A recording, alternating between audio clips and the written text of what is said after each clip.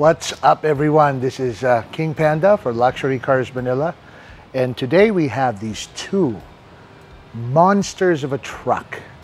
It's not as big as the F-650 that we featured before, but this is the F-350 Superduty.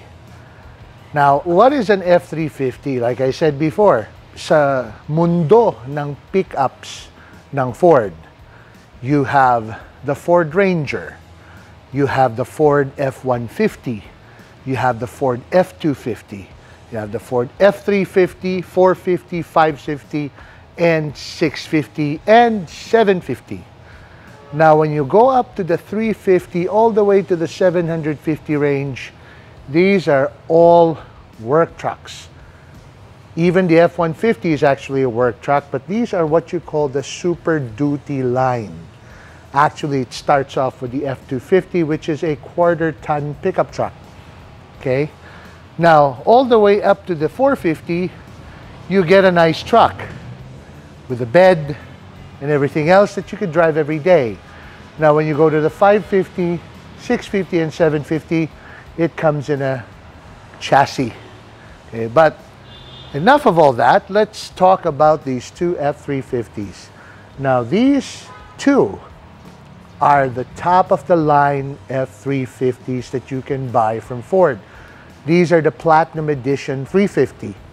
Not only are they Platinum Edition 350s, these are the TREMOR package. Ang TREMOR, ang off-road package ng F-350. Actually, may F-250 TREMOR din. But this is the F-350 TREMOR. What's the difference between the regular 350 and the TREMOR 350? First and foremost, you have the upgraded wheels. 18-inch factory wheels with the 305 Goodyear tires, off-road tires. Secondly, naka-factory lift na siya. If you look at the suspension, it has the factory lift. Okay. Even here in the rear, you have the factory lift. You have the TREMOR badging. Now, this top of the line, as you can see, it says Platinum, Superduty F-350. You have an automatic tailgate. The same as the F-150 Raptor. You also have assist steps para madali umakyat. Okay? So this is very easy to fold as well. All you have to do is flip down, flip there, flip back in, stick back in. Voila. This also has the plastic tough bed liner. So hindi nyo na kailangan galawin ang bed niyan. Nakaayos na. You have the LED bed lights. You also have the lights on top. It projects the light to the bed in case may nakalimutan ka sa likod at gabi na para makita mo yung bed. Okay? Let's go around. The Platinum Line F-350 also comes with power side steps. It comes down when you open, closes when you close the door. Kasi medyo mataas siya, so kailangan mo ng tulong pag-akyat. And it looks better kung pumapasok siya because it gives you enough road clearance. No? Yung height clearance in case you're gonna take the car off-road. It also comes with factory upgraded Ford exhaust.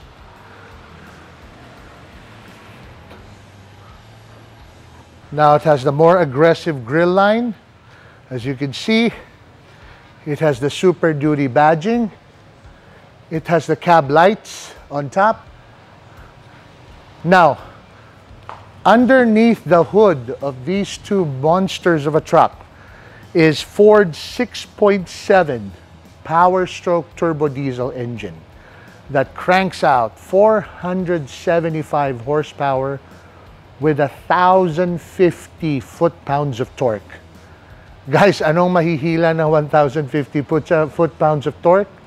Isang malaking trailer o kahit yung bahay nyo kayang hilain yan. Most of these trucks in the US are used for trailers to haul horses, kung ano-ano man. So, talagang work truck itong mga to. Okay? Let's take a look at the inside. Alright. So, nakikita nyo guys, super roomy itong kotse na to. Wala ka nang hahanapin pagdating sa comfort, ano?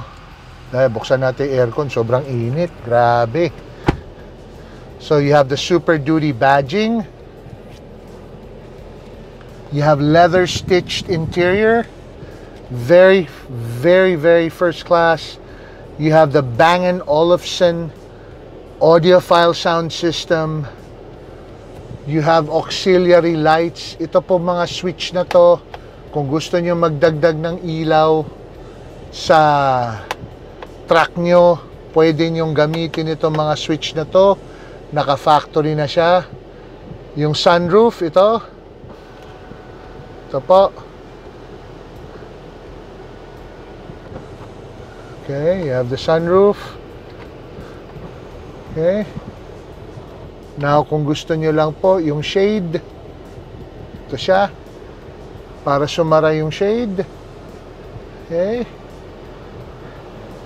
If you want sunlight, to open the shade. One touch lang po siya. Actually, one more touch para bumukas yung buo. Okay? Since this is a top-of-the-line package, pakita mo yung likod, Jorlan. It comes with sliding windows. Naka-sliding window na ho siya. Now, if you look at the cockpit, it's very, very self-explanatory, very easy to drive. Your climate control, your 9-inch infotainment system with your air conditioning and your stereo and everything. You have your 2-wheel and 4-wheel selector, 2 high, 4 high, 4 low. Full-time 4-wheel drive, you can go 2 high when you're crawling down the hill. Or you can go 4 low as well. Kung yung traction hindi ganun kaganda. Now you have your camera set up. You have a 360-degree camera. Now when you go to the back, it shows you the rear. Okay. So yan po ang rear camera. You have your collision avoidance system, which is kung meron mga kamote riders sa tabi nyo, mapipick up hot, masisense ng side mirror yan at mag-a-alert. If for some reason inantok kayo sa highway at medyo gumigewang-gewang kayo sa mga linya, guguluhin ho kayo nitong truck na to, gigisingin kayo. Okay? And you look at the dashboard. If you're off-road, yan po, ito your trip, fuel economy, off-road status, you can configure the screen the way you like. Your trip 1, trip 2, fuel economy, fuel history. And then you have your compass and navigation. Truck info, all your gauges, your tire pressure, speedometer, engine information, transmission temperature, to make sure hindi nag-iinit yung transmission nyo, baka overloaded po kayo. Okay, and then your maintenance monitor, meaning na kung kailan kayo kailangan mag-oil change at yung oil life, all that stuff. Kasama po yan. No? So ito. You have your towing status, towing information, trailer light check to make sure your trailer light is on. Dahil sa Amerika at sa ibang bansa po, pag yung trailer light nyo hindi umaandar, matitikitan kayo. Tire pressure ng trailer, trailer setup, and connection checklist.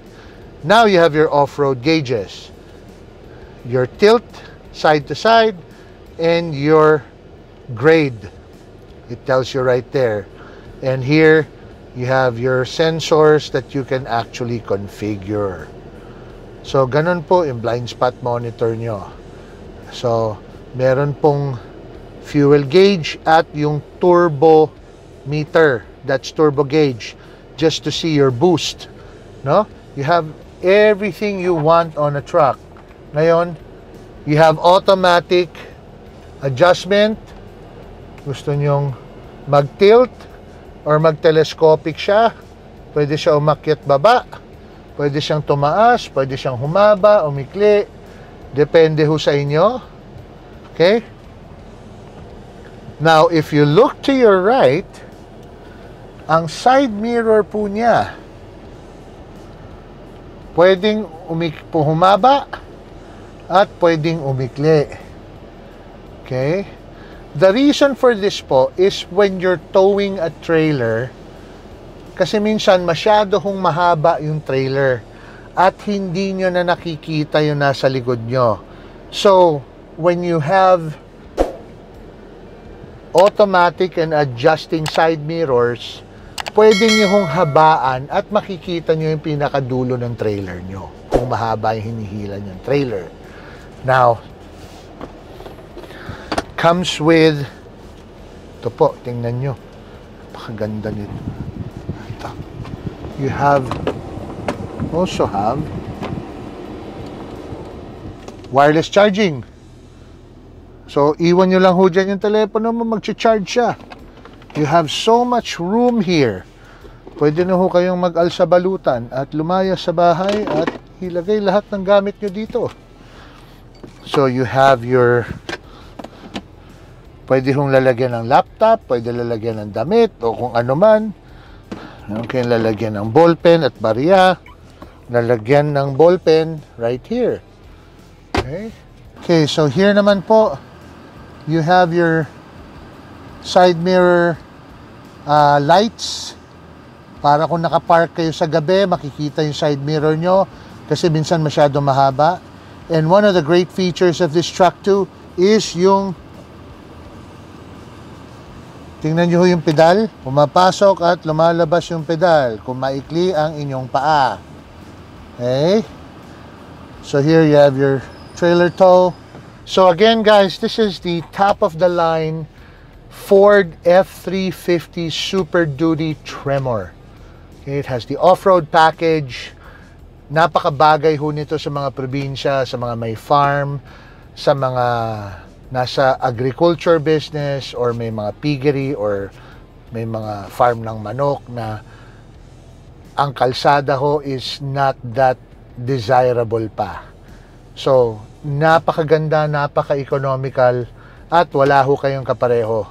These are the only two F-350 TREMORs that came into the country and Luxury Cars Manila has them. The black is already sold. We can easily import one for you if you guys want one. And we have this white one available.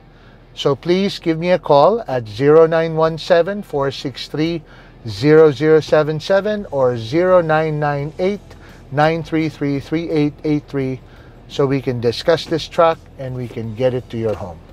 Thanks very much guys for watching. Again, this is the 2021 Ford F-350 TREMOR.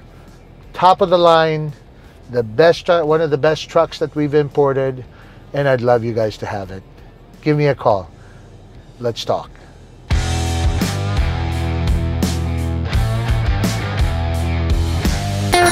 Thank you very much for watching our videos. Please don't forget to subscribe. And at the same time, leave us a comment. Let us know how we did and what you want to see in the future. Again, don't forget to subscribe. Thanks very much for watching our videos.